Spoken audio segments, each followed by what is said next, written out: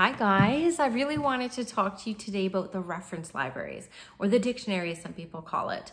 So when we try to figure out our language of spirit, of course I have a whole course on the language of spirit, but one of the things I really recommend within the course is creating a reference library of sorts. And the reason for this is that spirit uses experiences that we've had, whether we recall them through vision, whether we recall them through memory, just like a thought, whether we actually physically see something in our mind's eye that we experienced before. An emotion might come up that reminds you of an experience you had with somebody else. Spirit will call upon these references to pass along information in a mediumship reading. And intuitive living, they are passing along this reference to us so that we make more aligned decisions with our lives. So one thing that we can do to support the world of spirit in this language is to build a reference library. So I challenge my students to create a library that consists of names, maybe even just picking like the top 3 names, male or female, ways of passing. If you're into mediumship, like how did people pass around you? Was there car accidents? Was there heart attacks? Was there dementia, Alzheimer's? Like write down a few different ways that are quite common for people to pass. And then you could write down things such as who are 3 people that you know on the heaven side, on the home side of this existence, grandmother, grandfather, husband, etc. So write down relationships that could be on the other side.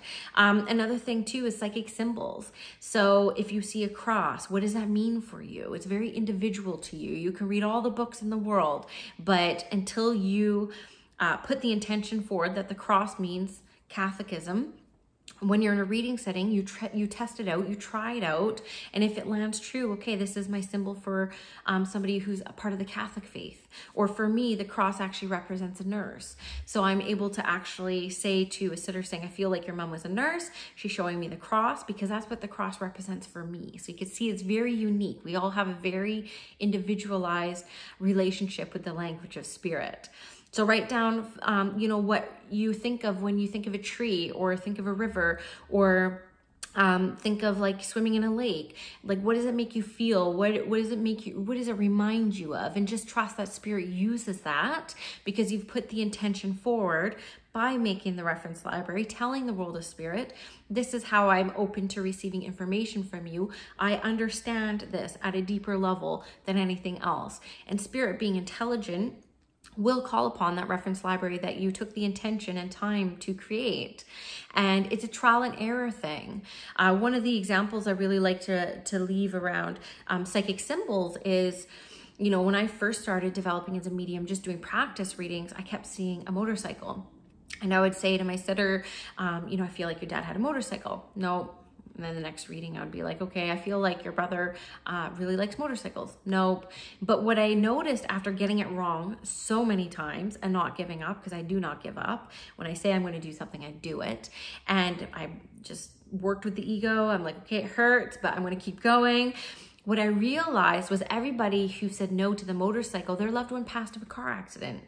And that was the commonality that I saw in all those experiences. So I would simply say, okay, let's try this. And my next reading, when I saw the motorcycle come up, I said, did your loved one pass in a car accident, love?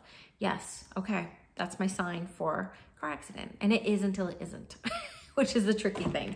So you have to be okay getting some things wrong when you're working with the reference library at first, right? It's trial and error. It truly is. And again, it comes to a point where you could read all the books, take all the classes, but until you're out there doing the work, which is really the classroom, everything's going to be theory, right? So you got to test things out and continue to try them. Build your confidence with the world of spirit, with your language of spirit. And this is a phenomenal way. Another way that I have a reference library, which I never wrote down, but because I am clairsentient, mostly, I mostly communicate through clairsentience. Anytime my arm would go numb, I'd be working with somebody who passed of a stroke. When I felt it on my chest, sometimes it was breast cancer and sometimes it was a heart attack. They didn't feel any different at all to me. But I used my discernment, which is on a different video, to discern that this time it's a breast cancer, not a heart attack, et cetera, et cetera.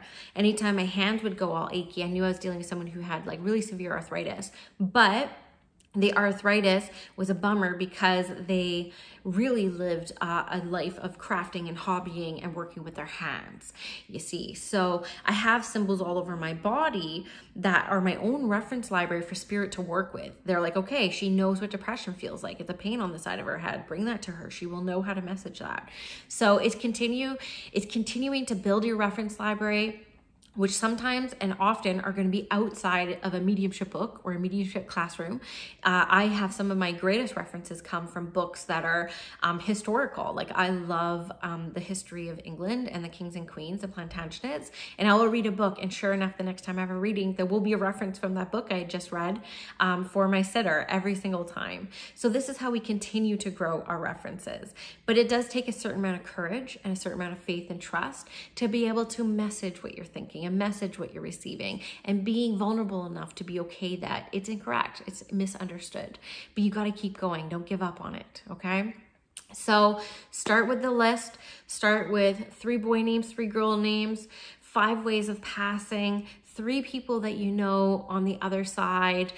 Also, like articles of clothing. Like for me, I only deal with uniforms. Show me if it's a cop uniform, a pilot uniform, firefighter uniform, etc., etc. So write down 3 articles of clothing that could be significant that come up in readings. Maybe it's a piece of jewelry, etc., etc.